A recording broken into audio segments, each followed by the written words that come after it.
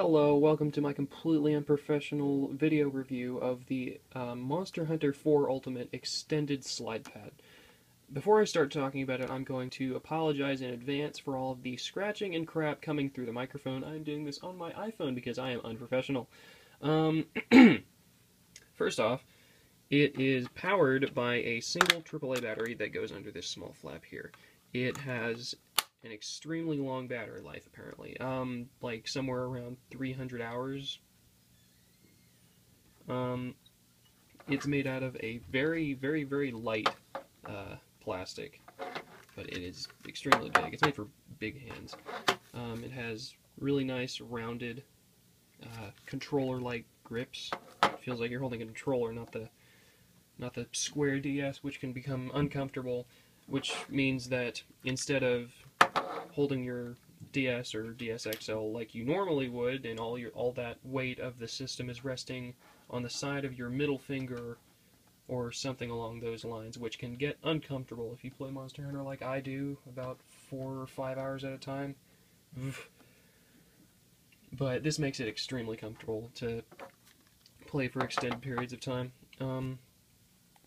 The first difference that you notice between this and the regular Circle Pad Pro is where exactly is the circle? Well, it is right over here. Here is your secondary circle. Another thing you might notice is that over here where the circle is, there is no little L button. Where's the L button? The L button is back here. So while you're holding it like this, here's your regular circle right here, you'd be able to move your character and the camera at the same time without having to take your fingers off of the AXB keys over here like you would with the Circle Pad Pro. With Circle Pad, you'd have to have your little circle up here and then you'd take your fingers off of the buttons to move your camera around. You don't have to do that with this one. You can just do it all at the same time. And it does take a little bit to realize that this button is actually back here. It's kind of in an awkward place. You would press it with your left middle finger as you're doing things with your thumb and index finger with the circles. Let me see. Another thing is there. Let me better show this. I can stick my DS in here for a moment. As it is on, you actually have access to your gamepad, your game cartridge, which is a nice difference between this and the regular Circle Pad, since with the old Circle Pad Pro, you would have to completely remove the Circle Pad, take the game out, and then put the Circle Pad back on if you were to switch games that would use the Circle Pad, which is nice.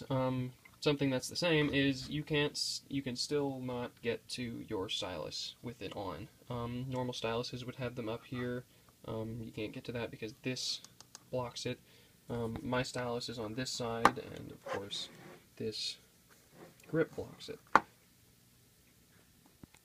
All in all, though, this is an extremely good buy if any of you play Monster Hunter a lot. It's definitely easy on the hands. I mean, specifically made for the game.